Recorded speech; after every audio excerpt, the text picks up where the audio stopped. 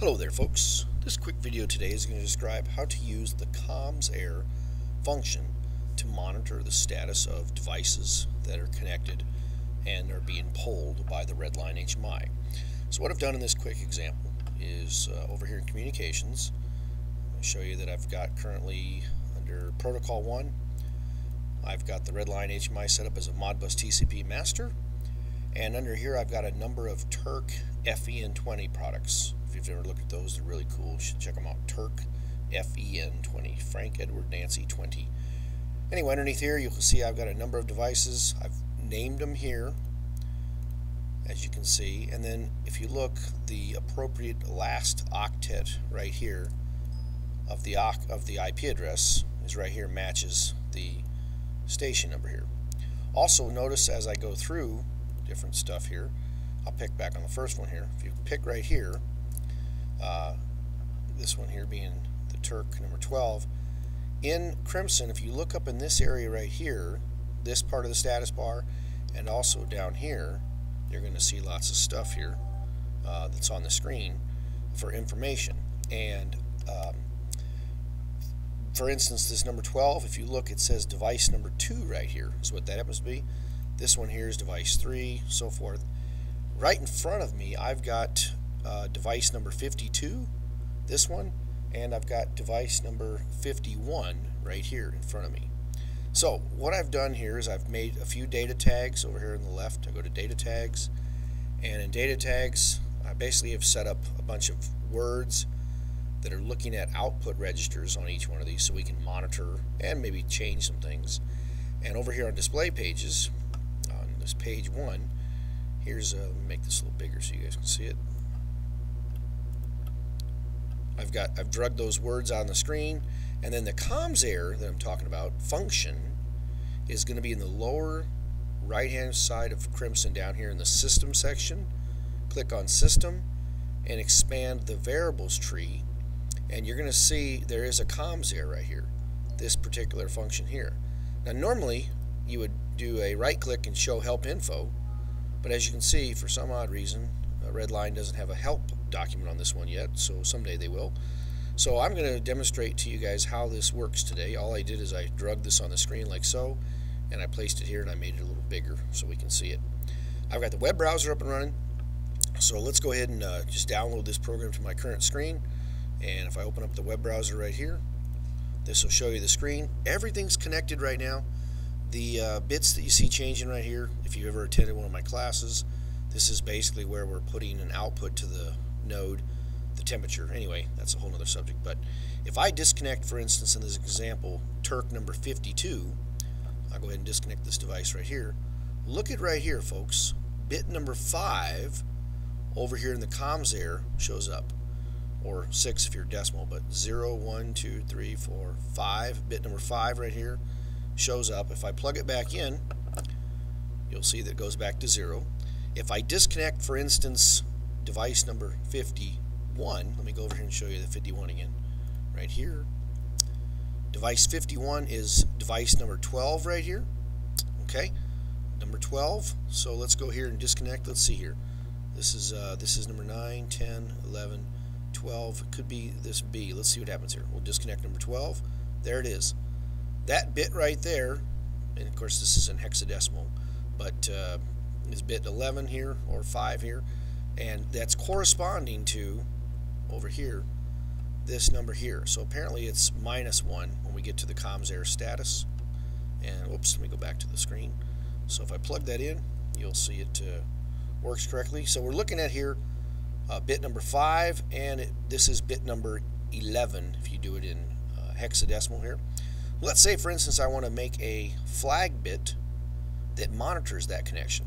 So I'll go over here to data tags on the left, and this I'm going to click down here so it shows up in. I'll hit this little pull down right here to the right of the word new, and I'll choose a flag tag, and I'll call this one status node.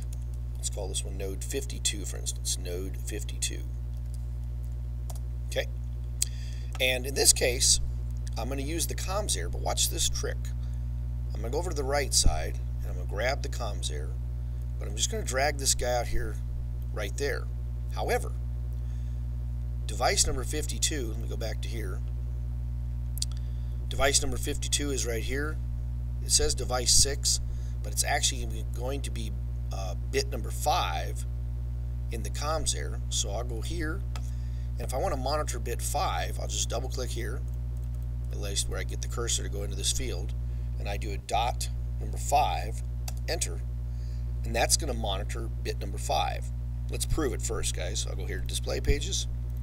I'll just go over here to the right side. I'll drag this tag on the screen like so, make it a little bigger, do it like this so you guys can see it all here. There. Let's go ahead and download this and let's see what happens. Okay, so on my screen, here's the screen we're looking at right here. Watch what happens when I disconnect this device. Here I go. I'm going to disconnect it right here. Look, it says the on state here when this bit number 5 goes on, which is what I'm looking at here.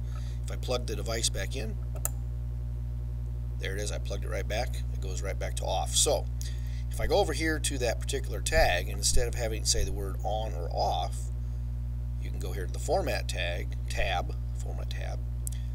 and you can say here off state, no, I'll say no errors, for instance. And I know when this one goes on, I know device 52, I'll just call it lost, disconnected or something. Okay, go back here to this thing here. We'll click on this thing. Notice how it took it on the screen. I'll make this a little bit bigger. Let's go ahead and download this change and see what happens. Let's go over here to the web browser. Here we have no errors. Disconnected. Ooh, look. Device 52 is lost. Notice the dash lines, the impermeable CommsError there. By the way, I'm showing it here as a decimal, and then I'm just showing the same thing as a binary number, 16-bit. You can go all the way up to 32-bit on here. So let me plug this back in. Let's try this one more time. This time we're going to look at, let's make sure we're looking at bit number 11 on this guy. There we go. That's bit number 11 for node 51. So I'll plug it back in. Let's go over here to data tags on this one. Let's go ahead and add another flag tag for this one.